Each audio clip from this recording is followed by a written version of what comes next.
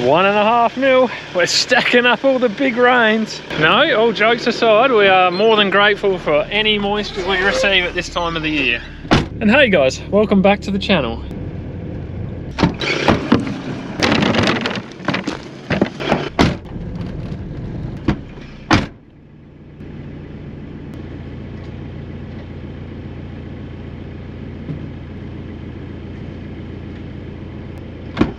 So yeah, there was some surprise drizzle this morning, which was a surprise. Yeah, was not expecting to wake up this morning and see it raining like it was. So anyway, we'll take, like I said, we'll take it all. We'll take whatever we can get. But what I want to do today, because the wind is pretty shocking for the rest of the week, and also we are expecting some rain on Thursday, maybe up to 10 millimeters.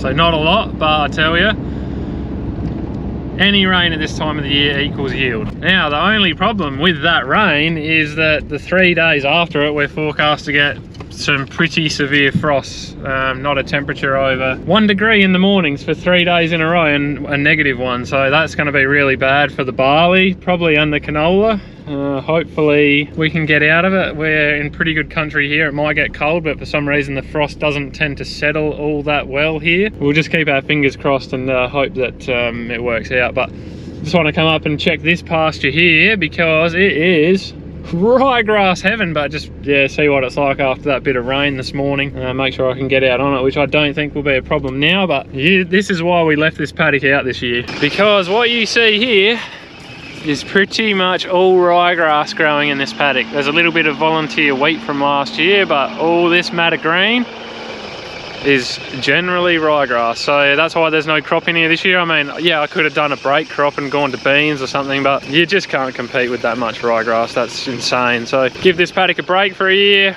We'll spray it out now, conserve some moisture and everything for next year, and put some beans in here. Yeah, hopefully we can get a good kill in here. That'll be my first job for the week. We have had a slow start to the week here because we had a catastrophic washing machine failure. Stacey's been out to a bank appointment this morning, so as well, so we've had to go and get a new washing machine and get that all sorted out. But anyway, that's life. So I've just got to run in quickly and grab some outright spray adjuvant. It's just a wetter, so it just helps the chemicals stay on the leaves of the plant basically when you spray it on. So particularly today we're just using Roundup, or glyphosate, so that's going to help that stick onto the leaves and do the best job that it can basically. But I don't have any in the shed, so we'll run in and grab some and get it knocked off.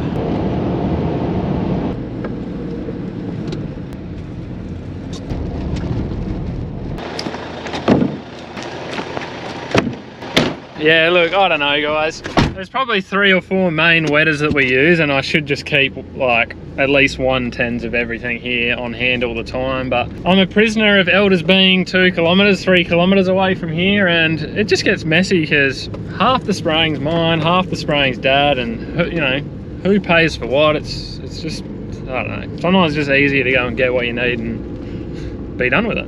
Lots like this. Like 5? What about, was there 10? No, it's not. 7 or 8, Mum said. No, it's not. There's lots, that's good. Really, I just hanging around outside and stuff. You're just hanging around outside and stuff? Yeah. I'm gonna go spraying now. I gotta go do some spray topping. Yeah. We love it outside. The sun's sunny and it's nice Yeah. outside. It's better than it was this morning. Yeah, it was.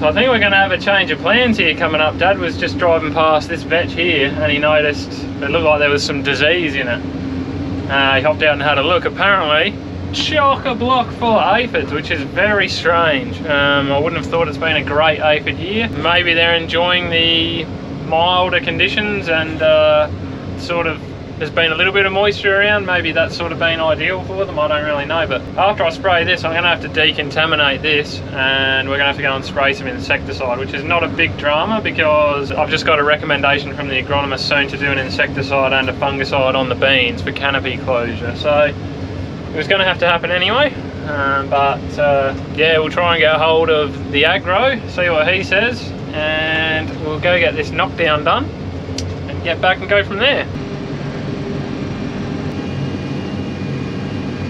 Dad was just driving past the Vetch there near the house, and he said it looked a bit funny. He hopped out and had a look and said it is absolutely covered in aphids. So we're just wondering what we'd have to do, what you'd recommend spraying over that, because yeah, we want to get it done ASAP, because he said that is absolutely covered, like as bad as he's seen, sort of thing.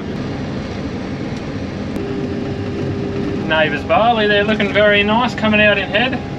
I tell you, these frosty mornings we're going to get are not going to be good for that barley. I think the wheat will probably be alright because that's still not out in head, it's not flowering, so I don't think there'll be any issues there. But geez, I'll tell you what, for the canola and even maybe the beans and the barley, it will, you know, it could get ugly.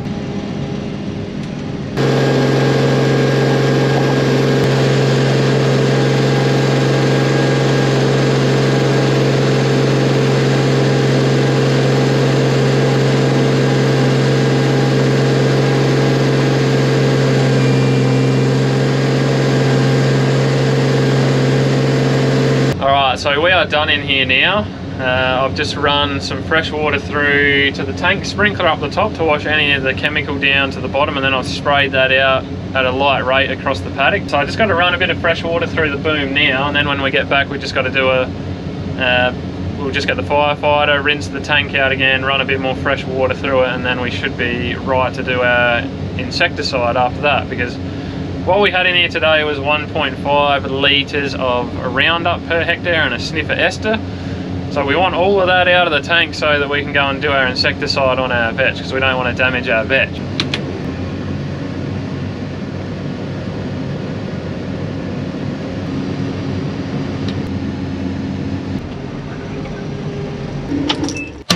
But I reckon if we push hard now, we might actually be able to get that insecticide out tonight, which would be fantastic. So even if I got to do it in the evening a little bit, it won't be too much of a problem.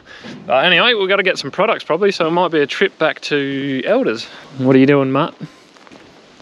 This looks glorious. It's the go. Jeeps, what have you been doing? Gardening. You've been busy in the garden, have you? You look like it. Schnitzels. Yum, yeah, that sounds delicious. What are you guys having? An ice cream? An ice block? A nicey pole, delicious. I don't have anything for them, so I don't know why they're following me.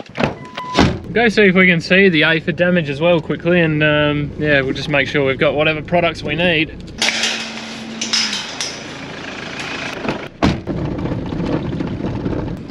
Holy smokes! All that black there, that is aphids. They are not supposed to be there. No wonder. Wow. That is really bad. They are all over everything. Yes, I think we should get onto this ASAP. Well, this has been quite the change of plans, but hashtag farming, I guess. Trojan. Plenty of Trojan. Dimethoate, which I don't think I've got. Nope. Looks like a trip back to Elders. I don't think I've seen aphids that bad on Vetch, although I don't think I really remember, especially since I've been back on the farm, us having to spray any aphids off Vetch ever. Beans, yeah, for sure. 2020 was a shocking year for it, but yeah, a bit weird that they're going after that. And we just had the aggro out today. He netted the beans and there's nothing really on the beans, so it's funny like that, isn't it? And they're right next door. But anyway, interesting.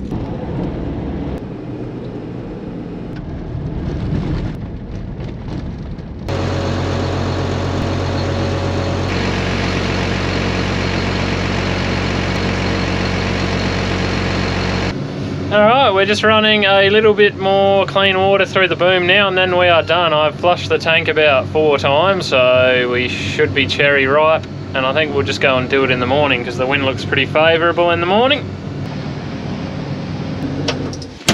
Rightio, we'll see you guys in the morning. Morning.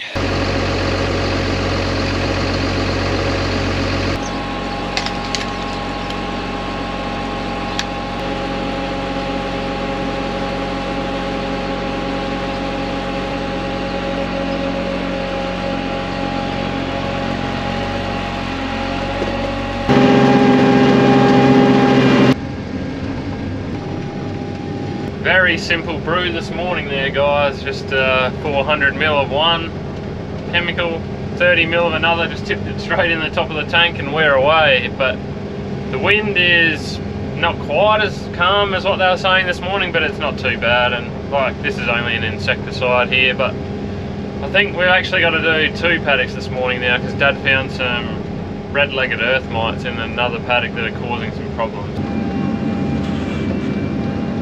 Sorry, just had to turn, but that's what we think actually happened in here. The red-leggers got in and they did some damage, and then the aphids have moved in, and it's just sort of on near the road up there where they've come from. So they've come in, caused a bit of damage, weakened the plant, and then the aphids have moved in, and that's why it's only on this paddock of vetch really. But he said he found quite bad patches of red legs in another paddock of vetch up in Ramson. So I think we're going to have to go up there and give that a hit just so we don't end up with the same problem up there.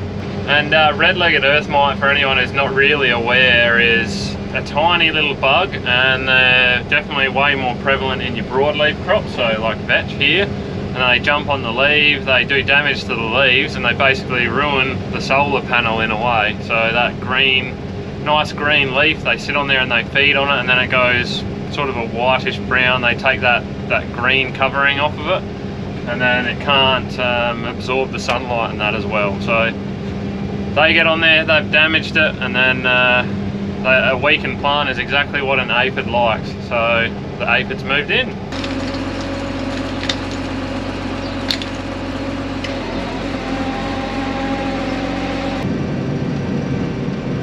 Right, let's go knock this off before this wind gets out of control.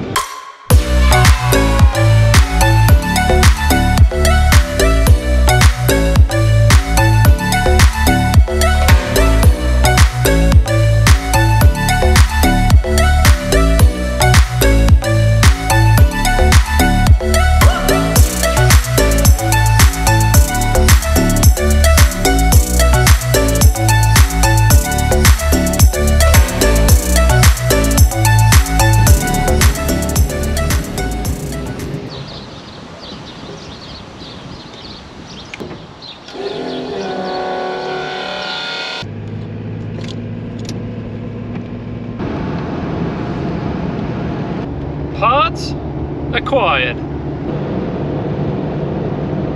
And yes, as forecast, we are getting a bit of a shot of rain today, and I also did put the camera down yesterday because yes, we did find another paddock that needed to be sprayed. I thought that's quite enough spraying. This is not supposed to be a spraying video. But anyway, we're going to get back home now, and we're going to go back down and we're going to get that cleaning fan job done on the 9770, and then I think we might call this a video from there. Well, hasn't this been quite the long drawn out process to get this done? This is why I get my machinery maintenance done, try and get it done well in advance, for this exact reason.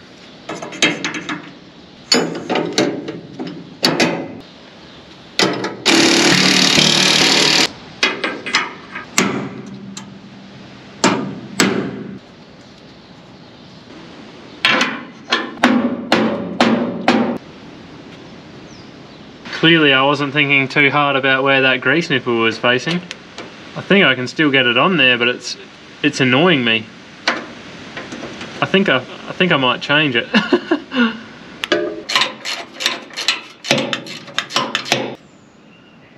That's better.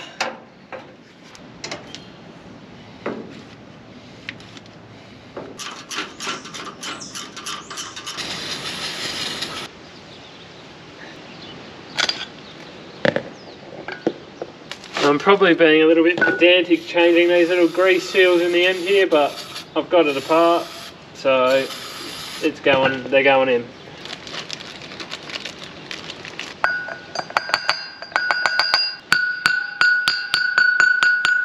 Now I have kind of mixed everything up there on the bench, so now I've got to try and remember how this all goes back together. But I'm sure we'll get there.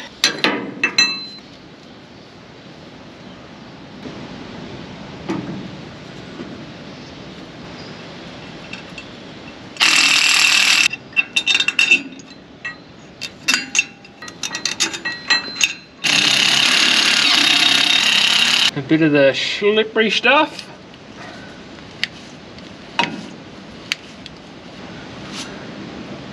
Have a look at that, you beauty. Just about home.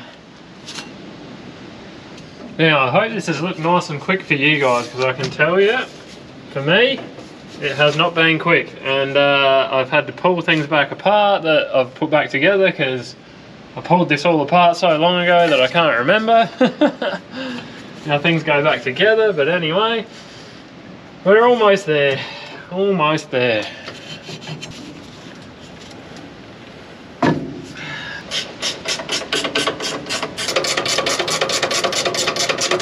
Alrighty, now for the fun part. But I'm not looking forward to doing this, but it ain't gonna lift itself on. Oh man.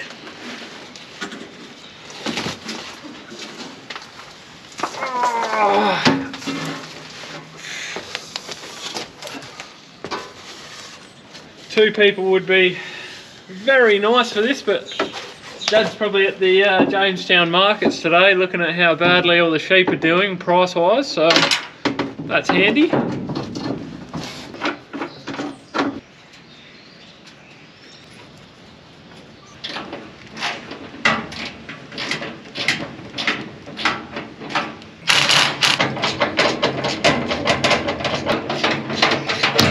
My goodness, this thing has been a pain in the backside to get on. I think I finally got it to where I can get these bolts in. I had to pull it, get those bolts at the front started and pull it all the way forward, because I couldn't get this up high enough at the back. Bloody nightmare.